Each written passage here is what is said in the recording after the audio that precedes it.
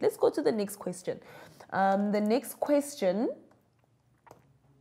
is a pie chart. So let's look at this pie chart that we've been given over here. 2 pie charts. So maybe we are going to be comparing them against each other. We don't know. Let's see. It says that the 2 pie charts that we have been given here show why and how people in South Africa travel. So we are working with why and how people in South Africa travel.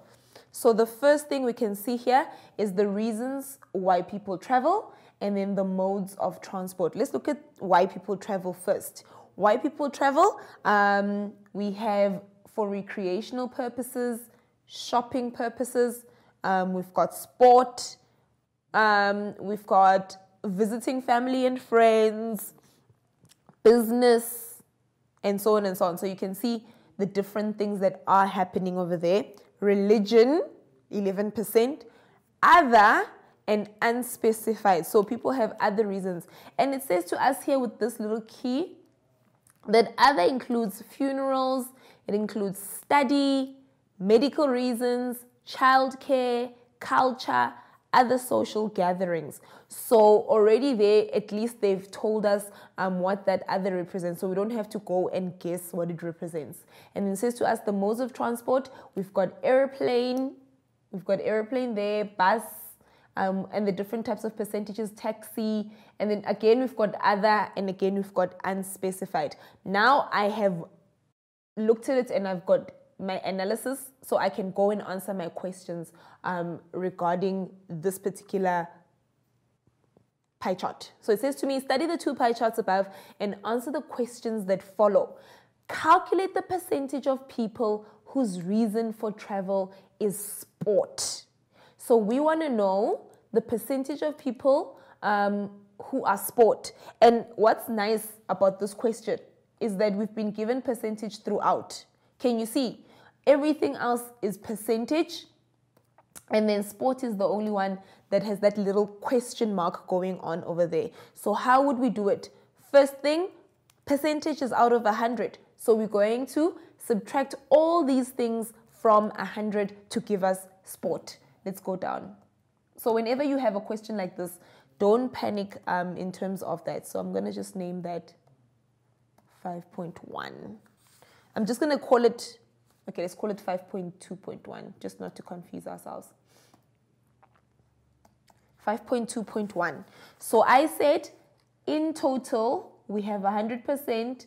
This is the general rule for percentage. So it's not something that I'm making up all by myself. And now I'm going to go and subtract all those other things put together. And what I can, let me do that actually. I'm going to start with other. So it's going to be 20.7 minus 2.4 minus 18.4 minus 0.7 minus 42.9 minus 2.8 minus 11, and I've got my stunning, so I just want to see if I've got all of them together. That's 1, 2, 3, 4, 5, 6, 7. 1, 2, 3, 4, 5, 6, 7. Let's go put that in our calculator and subtract 100 minus 20.7 minus 2.4, sorry. 2.4 minus 18.4. Learn how to use your calculator before you go into the actual exam. Minus 42.9 minus 2.8 minus 11. Okay, I think I've put them all in, and that is going to give us 1.1. Oh, wow. Okay, so that gives us 1.1% for sport. And it really needs to make sense to you, okay? Does this 1.1 make sense to me? I go and I look at the space that's been allocated for sport, and I see that it's very small. So 1.1 could be exactly what I am working with. Let's go look at it just to prove what I am talking about. So there's sport over there. This is sport. So for me, automatically, that 1.1 makes sense. And also, that is not even just sport on its own, because if you can look properly, let's look at it properly. Sport is just that segment over there, because right next to it, we actually have shopping, which is 0.7. So those are the things that we need to look at, and it does make sense. It needs to make sense to us. The next question says to us, which mode of transport is used by most people? So obviously, in order for us to see which mode of transport is used by most people, we have to go and analyze. Let's go see which one is the biggest number of them all. So if you look at these two spaces, this one and this one could easily be the same size. However, if we look at the numbers, taxi is 36.9 and car is 48%. So car becomes the automatic one that is used the most. That's 5.2.2 car. And that is 2 marks, which is really great marks to have. Okay, let's look at 5.2.3. 5.2.3 says, determine the probability. Again, probability, and it's just what I had just said in terms of probability, right? I said to you guys, probability can be thrown into any question, so you need to make sure that you know what you are working with. Determine the probability written as a fraction. So in this case, we leave it as a fraction. We don't have to go and write it as anything else.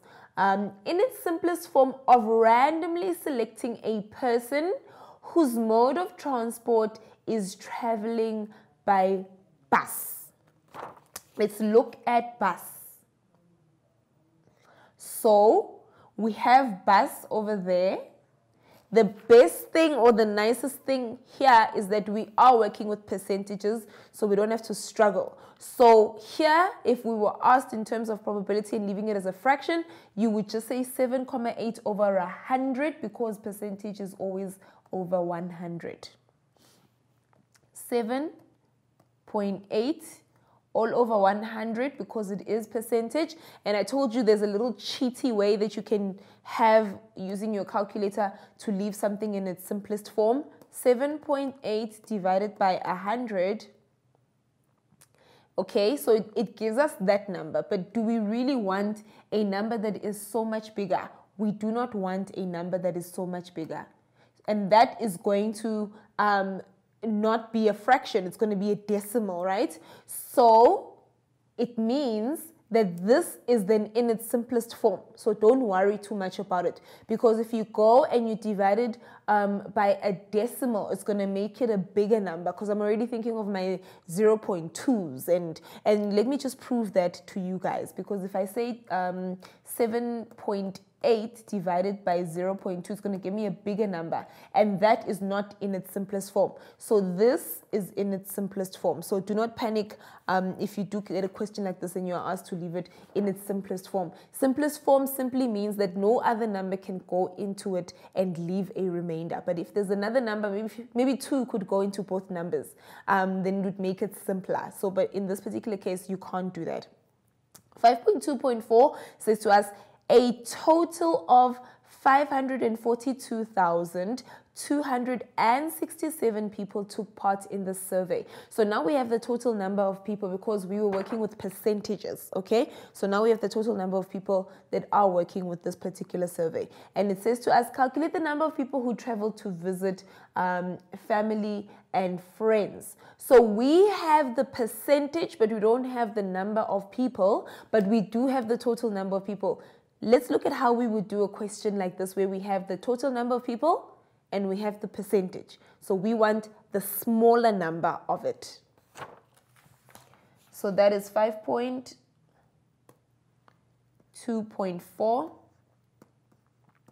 5.2.4, we have a total of 542,267, and we want for family and friends, which we need to multiply by 42.9%. And how I would advise you to write a question like this is that I would say to you, therefore 542,267 times, and I would say write that like this over 100, because some learners forget to put this percentage in their calculator and then it makes their answer incorrect. So that gives us 542,267 multiplied, and then I said to you guys, please put it in like that. Oops, let's go back. 42.9 all over 100. So it means that it's going to be 232,000. I think it's 630 something, let's see. 632.543. Let's go see if we are doing stunning. But now you need to remember that people cannot be a decimal. So you cannot say there were 232,632,543 people. You cannot have people as a decimal. So automatically we need to round down. We cannot round up, we need to round it down. Because if you round it up, then you are putting in a person that is not whole, because a comma is not a full person, and you cannot round up a person. So you need to round this number down, and if you are rounding it down, you're making it a whole number. And if we're making this number a whole number, it is going to be 232,632. Let's write that down. 232 people, 632 people. So did you see what I did? I just removed this because we were talking about people. So be careful when you are talking about people in terms of rounding up or rounding down. It's not like money. Money, you can still have your decimal places, which are cents. But because we're not talking about money, we need to make it then rounded down.